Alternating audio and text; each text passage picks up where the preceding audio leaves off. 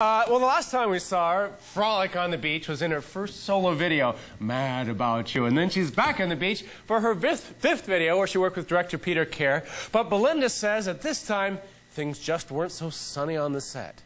We filmed it in Northern California near Half Moon Bay, and it was freezing cold. I've never been so cold in my life. And it was windy, and I was in a chiffon dress. And it was probably one of my more uncomfortable experiences. But it turned out good. I think it's one of my favorite videos.